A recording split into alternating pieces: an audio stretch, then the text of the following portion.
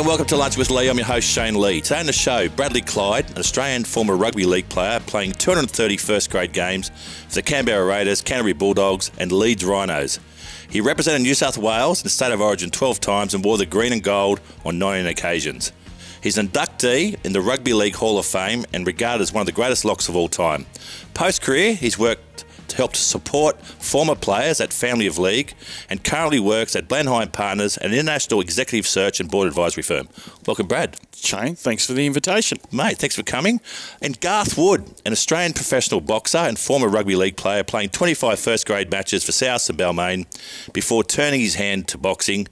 He's the first winner of the Contender Australia, earning the right to fight the man Chock Mundine. And on December 8, he completed his journey by knocking out the man himself in the 5th round. Welcome, Garth. Thank you, mate. Thanks for having me. Mate, I want to start with you, Brad, because you are, for me, mate, one of my favourite footballers of all time. So it's great to, and I know we bumped into each other, and I'll get to that later, many years ago. But I just want to ask you first, playing that Raiders team back there in the 90s with some of the biggest superstars, I want to ask you what that was like, playing with Daly, Stewart, Walters, Meninga, Chicka Ferguson on the wing. What were those days like for you? Well, I started as a 17-year-old.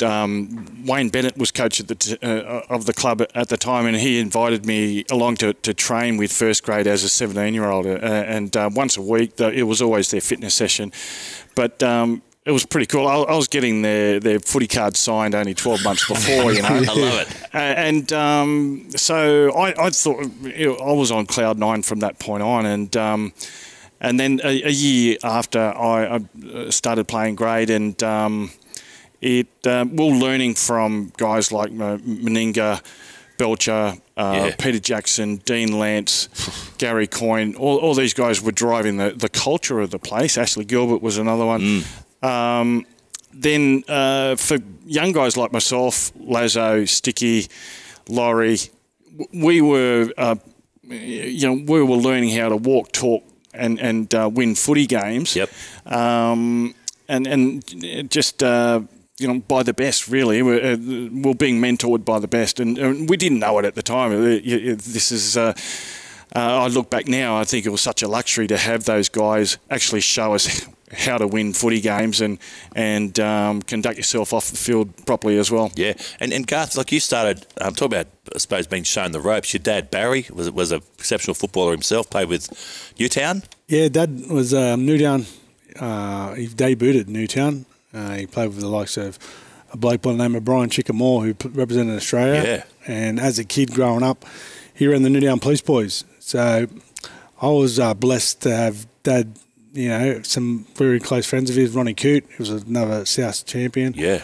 Bob McCarthy. I had all these pictures of them up on the pool table at home. So Fantastic. Dad had done all right for himself after footy, and I was just in awe of all Dad's mates, given the fact that I didn't know who they were, but I knew footy was a big thing growing up in the household where I grew up in, and the likes of the blokes that I saw on the wall, and then Dad rubbing shoulders with him was, I wanted to be a footballer. There wasn't much else that I thought I wanted to do, because I wasn't that great at school, or I was, but just wouldn't pay attention. I always wanted to have had a football in my hand or mucking around playing chasings, always doing something active. So I was blessed, given the fact that Dad had already paved the way, and I was able to see the lifestyle that a football could have, and how you could set yourself up, and everyone liked someone who was a sportsman or was any good at sports. So I wanted to be, that was my first obsession, wanted to be a rugby league player. And your brother Nat, who's hilarious, was on the show a few weeks ago, and he was telling a story, excuse me here, Brad, but he was saying he was very good. He was before puppetry of the penis, he reckons, and his best move was when he put the tackle through the legs, and it was Tiger in the Sunset. Did he pass on any of those skills to you? No, I'll let him have that. I don't want to sell his fund up, because I got a good toolbox downstairs too, so I just let him have his day in the sun. It's like a mammoth in the sunset. There you go. Now, Brad, I want to ask you, I think we bumped into each other. I got called up for the 97 Ashes last game. It was at the Oval. And I think the Canberra Fourth boys... test, wasn't it? I think it was the 6th test, actually. Okay. Yeah, and I think you boys, the Canberra boys, were all over there playing, and you came in the change room after watching a day's footy. Now, I can't remember who it was, but one of the boys, it might have been Big Mal, picked up Justin Langer in the change room and put his head through the roof.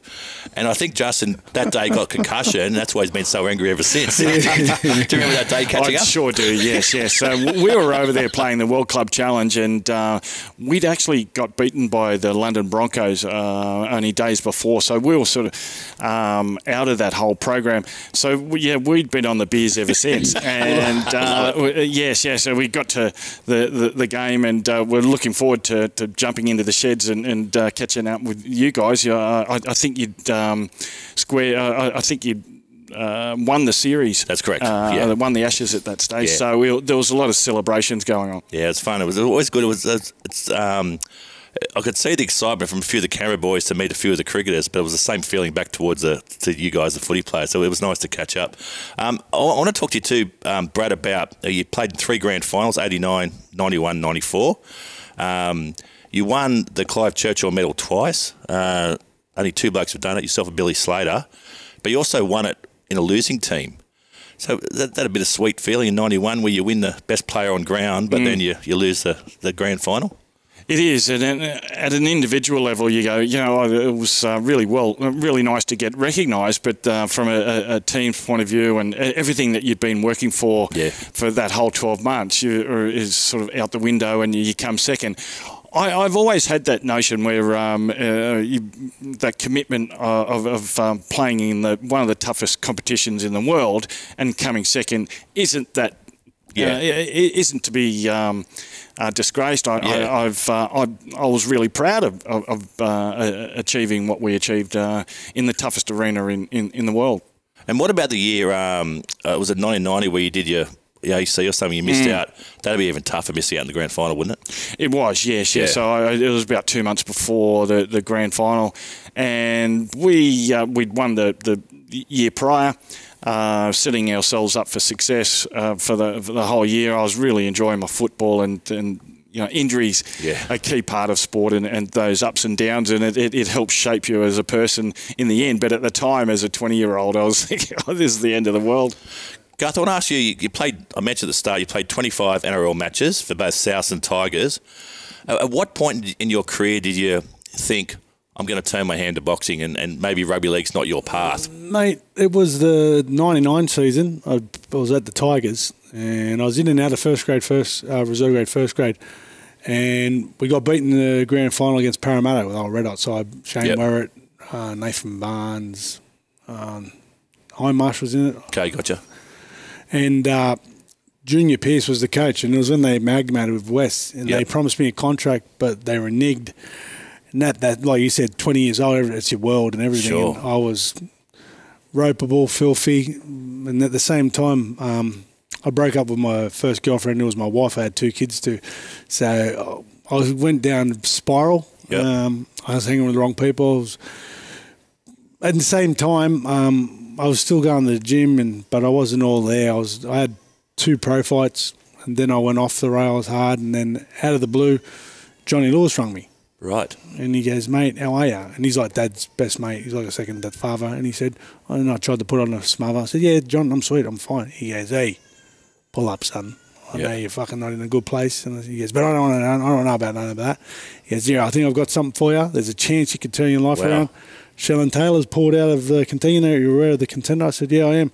He goes, well, mate, here's your chance. And I said, oh, live with me because I get the kids every second week, and I'll see if Mum and Dad can look after me. I said, what's going to happen if I go into this competition? He goes, mate, you win, you stick around, and you could be in there for 8 weeks. So I went and asked Mum and Dad, old tough nut, tough love. He knew what I was getting up to for the last 18 months because I was down in the dumps. Missus had left me, didn't have a football, didn't have a job. And he said straight to me, he said, you're a fucking idiot. You're going to get your head punched in. You're going to end up in hospital. You might get killed. He goes, don't think I don't know what you've been fucking doing. I said, I'm all right, I'm sweet. So he said, fucking snap out of it. Right? Really? So I said to Mum, I said, can you do something? Get something over the line. And she went, oh, I'll do my best. So she probably looked after him that night, give him a special, whatever. This where I throw that break. So I said to Mum, thanks for getting over the line, Mum. But I got picked up 3 days later after Johnny making that phone call saying, mate, you've only got 3 days to enter. Everyone else has been given 14 weeks prep. There's a couple of big names in there. There's 5 blokes who are top tenors. He goes, you're the underdog, but mate, this is probably, I'm not saying you're going to win, but this is what you need to turn your life around. He goes, you got 2 daughters, and they're only young then. They're worried about you. Everyone's worried about you. I said, all right. So, mate, I stepped into that ring as an absolute underdog, more or less novice. Yep. But when I played football, I've always been an athlete. I've not been a big head. I was cross country. Even when I played. You had a good engine. I was regarded as one of the fittest blokes that played rugby league when I was at South. I was breaking all the records. So I've always been a competitor. And I think I stepped into that contender house and I could just feel the transformation, thinking, there's a chance to really make a name for yourself. You were shy of being a full-time first grader, even and out. Easy opportunity. So it was more the want than anything. I was breaking out of the hotel, which you weren't allowed to do in the Ibis, and going for big long runs at night because I knew I was 50 lengths behind. But that soul searching and the run going and just the mentality was cleared your head. I started bawling my eyes out, but out of happiness, thinking, here's my chance to turn my life around. And that's exactly what happened. So Johnny Lewis obviously did that for a lot of guys, didn't he? Yeah, he's done it for ever since I was a kid. I'd go to the Newtown Police Post and you'd hear he was in jail for 18 months ago. Now he's fighting for an Australian title or Commonwealth title. Johnny just has that sort of personality which he does. Every guy that he's in the corner with, he's dodging every punch, every he's your boy. You're his son. Every fighter he treats like he's his only son, and you feel that, and he just has a way of building you up and telling you what you want to hear, or not what you want to hear, what you have to hear, not what you want to hear, and you get that bond with him straight away. And Brad, so you work, mentioned at the start too, you work with Family of League, which is looking after players post-career. You see a bit of that too, because I always say that the average length of any sporting career across any code is only 4 years. And some of us are lucky to play longer than that. But you see a lot of guys who really struggle post-sport. And you played with the likes of Peter Jackson, lost his life. And what are you seeing with guys post-sport these days? Are they dealing with life after sport, or are some of them struggling, some doing better than expected? I think there's programs better than ever, or certainly better than before, that are set up by the NRL to transition players out, because once they come into the system, if they play 2 years, I think the average is only 2 years now, down to something like less than 50 games. Jesus. And so the moment they come into our system, we've got to start educating them and preparing them to transition out.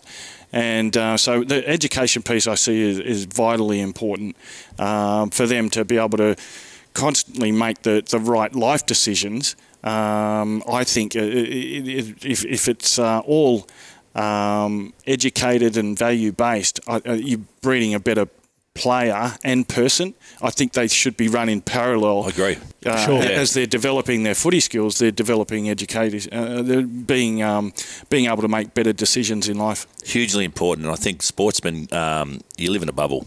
To get even more now. You see like particularly, I don't talk from the cricketer's perspective, but you don't even carry your bags from the airport to the hotel. You get to the hotel, it's unpacked for you now.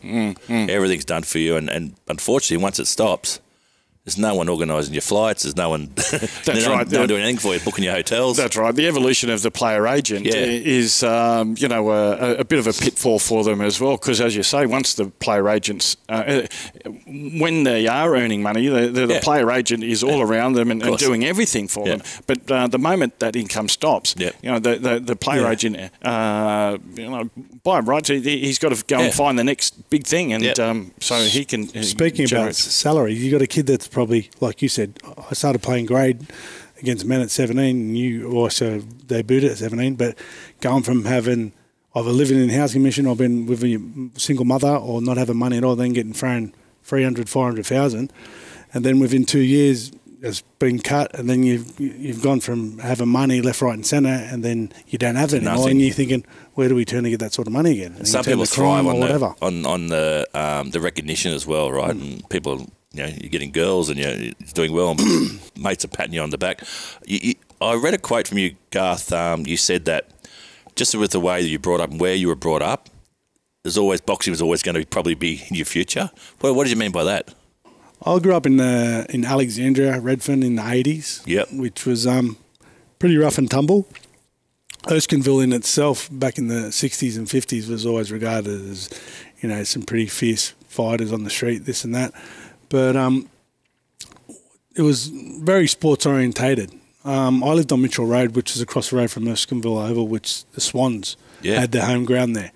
Redfern Oval, which was only a couple of clicks up the street, was South Sydney Rabbitohs. Mm-hmm. And then I had Newtown Police Boys with the likes of Jeff Fennick, Johnny Lewis, Jeff Harding, Costa Zoo. So if you weren't a sports athlete or you could handle yourself, because it was very rough and tumble, a lot of drugs in the area, heroin, you'd either turn to crime or you'd get caught up in the drug scene. Yeah. At that sort of age as a teenager, everyone does whatever you want the girls to like you. You want to be an athlete. You want to be a good fighter. It's pretty easy to either go one way or the other. Yeah. I'm glad you went the right way. And I was going to ask you too, so back to when you go on the TV show The Contender and you win that and you get to fight a guy, Chock the Man Mundine, and you knock him out. What was that like? Because I remember that the vision of him on the canvas, and I've met Chock once years ago, and I don't know if you probably played against him, Brad, but people either love him or hate him. What did you feel around that time? Were people congratulating you, or was you finding it hard that people were hating on him? Mate, like I told you, I was within 18 months or 12 months, because I got a little bit more time after the Contender to prep, which was the worst thing for him, because I went to America and I was sparring blokes that were a better calibre that were over here in Australia.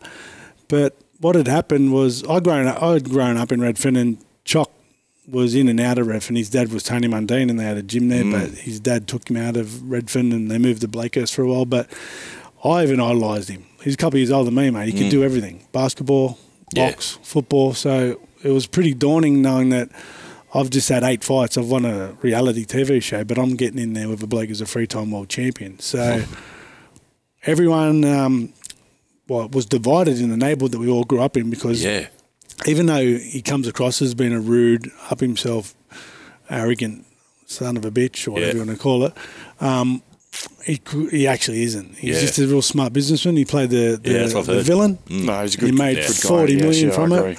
He's a mummy's boy. He's soft. So, and I know him. The whole family know each other. But I use my mental game to bend him over, and really, you never seen him be in fear of someone, especially someone like me. I was just a novice, but because we'd grown up and we were familiar with each other, I knew how to get under him. And you should see some of the face. There's a thing called a face-off. Yeah. Where me and him go head to head, and that's when I knew I had We might get our producer Dan to put that up online too. Yeah, they'll love that. Yeah. And Brad, did you play against him? Yeah. So Chock was a great footy player. Yep. And light on his feet. Turned his hand to boxing, and it didn't surprise anyone that he'd be a success at that as well. Just a gentleman, good dad. He's a good person. So we got to know. Our daughters sort of grew up together, and went to school together in the same class for a period of time. And so I got to know Chock and understand what he was all about. But I want to ask you, since you're retired and being in and around footy, and I'm obviously still watching it, what's been the biggest change, do you think, in the game last 20 years? I think that the professionalism of the game has taken a quantum leap, and I still think that there's room for to drive a culture around team above all else. I think that individualism, the professionalism has brought the individualism, and I sort of come through in a period where team was above everything. Team was above God. It was above your family. It was above, absolutely. You had to invest in that culture or else you didn't make it. And I think any group of people to achieve a common goal, I sort of lean about those times and I say, I need you guys to invest in this and absolutely give everything, or else we're not going to win. Our goal is this. There is no excuses environment. You can't make any excuses and let any interference come in way of getting our goals. And so, yes, I see that as probably being the biggest difference from when I started to what it is now. I think it is very much a professional athlete approach and methodical.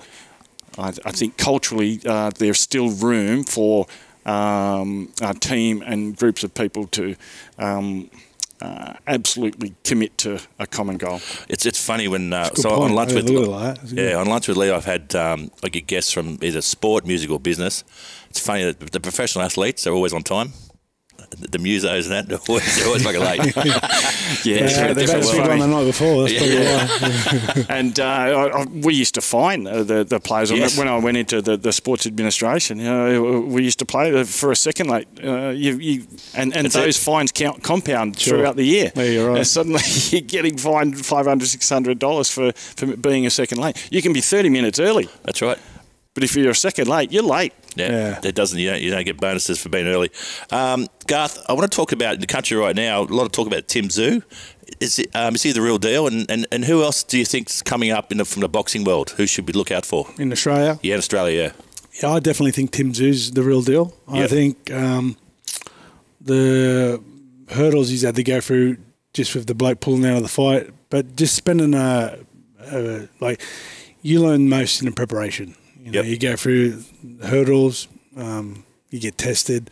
But I think going over to America and planning to fight this Charlo who's pulled out, I think we haven't seen the best of Tim Tszyu yet. And I think the guy he's going to fight, he's got a massive reputation in that, but I think he's there for the picking.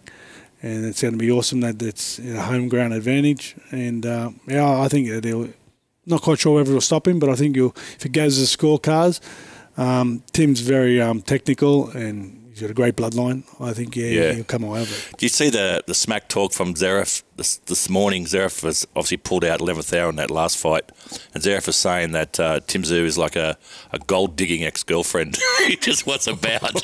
That's good smack talk, I reckon. Wow. That's I think he's filthy that he missed the boat. You know what I mean? There's a big payday there for the next blokes that Tim fights, and especially if they're trying to make a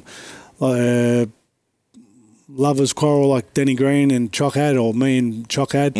He's probably looking for that just to bring up some bullshit so everyone's thinking, Rafa and Tim Tszyu. But I think that boat sailed a long time ago. Yeah. Now, on a lighter note, I want to ask you both this because I always try and find something in common with my two guests.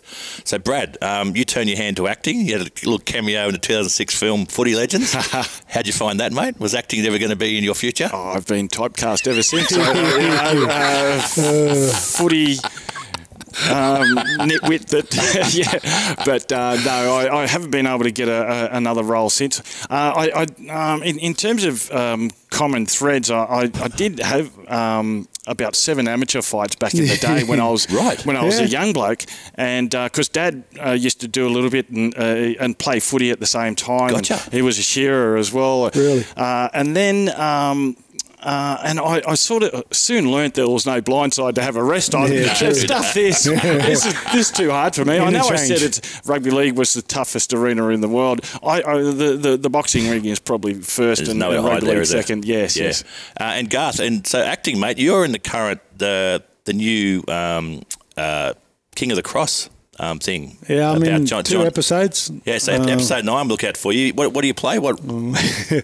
Play a drug dealer.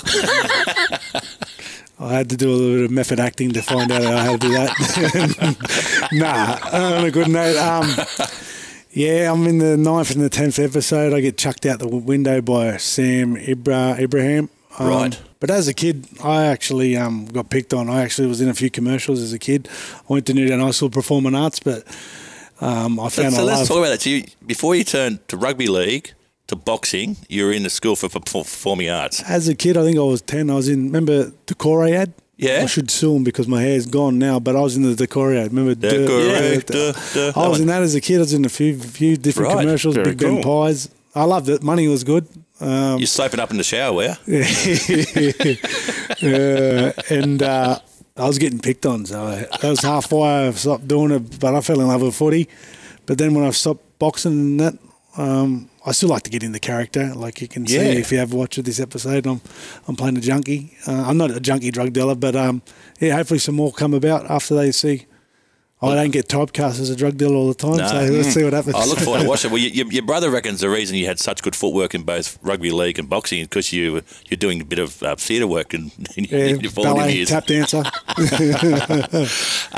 Brad, concussion's a big thing at the moment in footy. Firstly, how have you post-footy? Have you had any effects of it?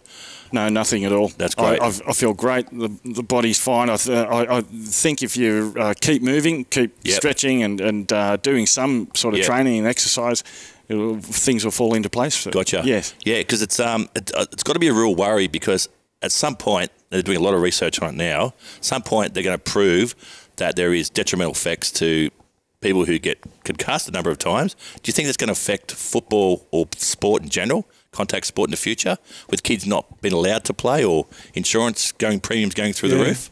I think it has already with that. Yeah. There's what's the deal with if you get roughed up and you got to go off? Now? Yeah. What do they call it? Oh, the head bin. Yeah, the head bin. But there was a class action in the States with the NFL. AFL, AFL too. Didn't you get an AFL player? I'm not quite sure. So there is some precedent there to sort of follow, and that was like a $4 billion class action that got a lot of airplay.